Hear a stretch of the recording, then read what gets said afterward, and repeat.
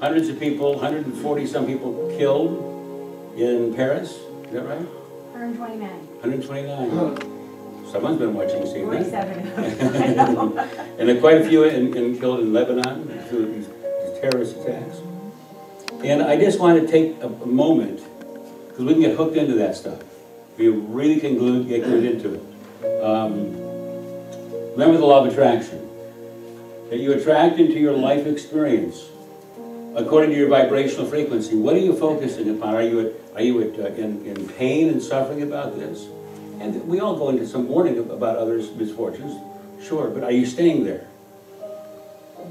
You can go there and go, oh God, it's horrible, and go right to prayer. Please bless these people. Please bless our planet. Please bless everybody involved. And thank you for the survivors, and begin to look for the good in everything.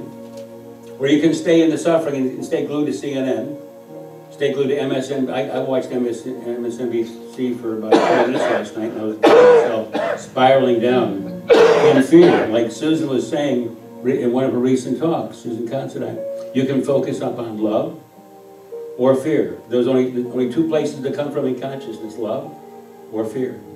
And I found myself spiraling down into fear.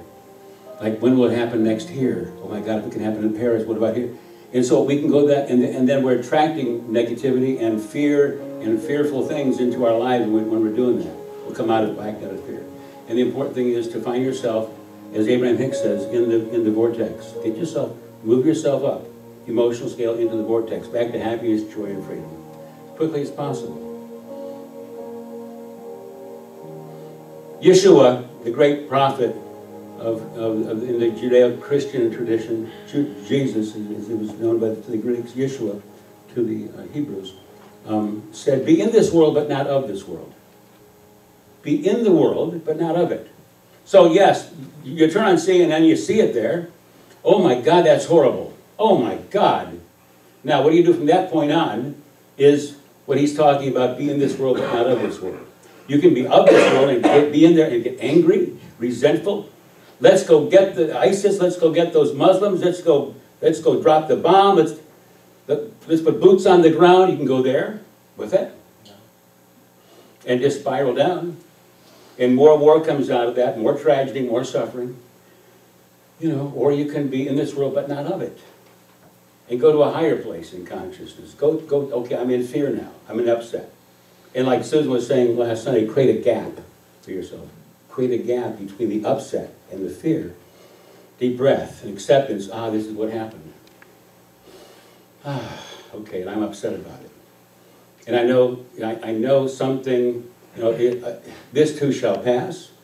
This too shall pass. I'm looking at my own vibrational frequency. I'm going to get into happiness.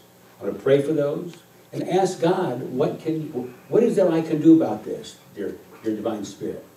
Yeah, I mean, if there's nothing constructive you can do, get on to something else in your life. Don't stay stuck in the grief in the morning, the anger. But there might be something you could do. Maybe there's a donation you can make to some cause.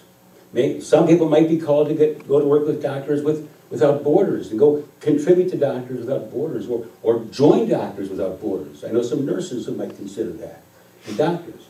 There's things maybe you can do. Ask in prayer. And then move on. Don't stay wallowing in the anger, in the suffering over it. Okay?